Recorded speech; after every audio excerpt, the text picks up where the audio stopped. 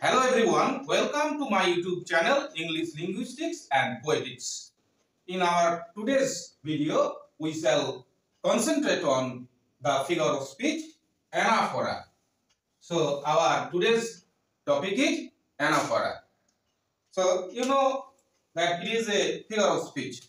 First, we shall concentrate on the definition, then we shall go to next we shall go to the example portion. So first definition. It is a figure of speech. It is a figure of speech or rhetorical device. Rhetorical device. Poetic device. Instead of figure of speech, it will be better to call it rhetorical device or poetic device in particular, or literary device in general. It is a figure of speech or rhetorical device in which the same word or expression or the same expression is repeated at the beginning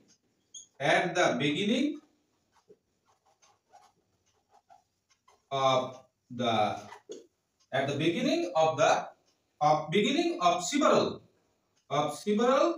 successive clauses or sentences. It is also known as Epanaphora. It is also known as Epanaphora. So, same word or same expression is repeated at the beginning of consecutive sentences, consecutive clauses or sentences.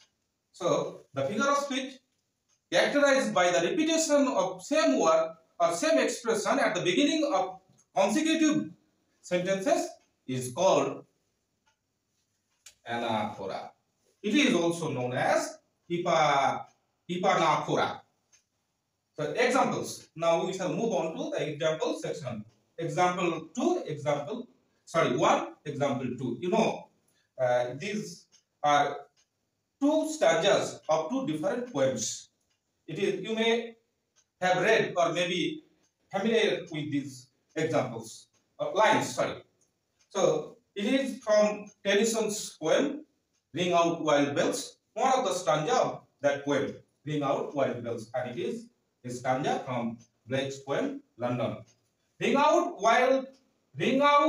wild shapes of foul disease. Ring out the narrowing lust of gold. Ring out the 1,000 words of old. Ring in the 1,000th year of peace.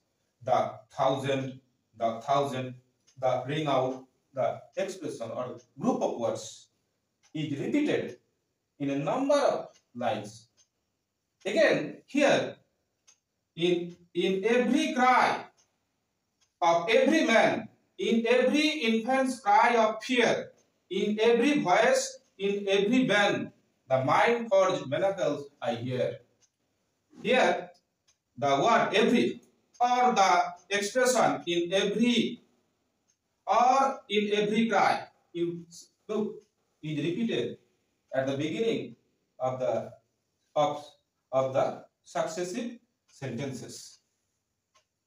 Every, for example, or in every cry is repeated at the beginning of consecutive sentences. So these are prime or finest examples of anaphora. So friends, please subscribe my channel. Thank you.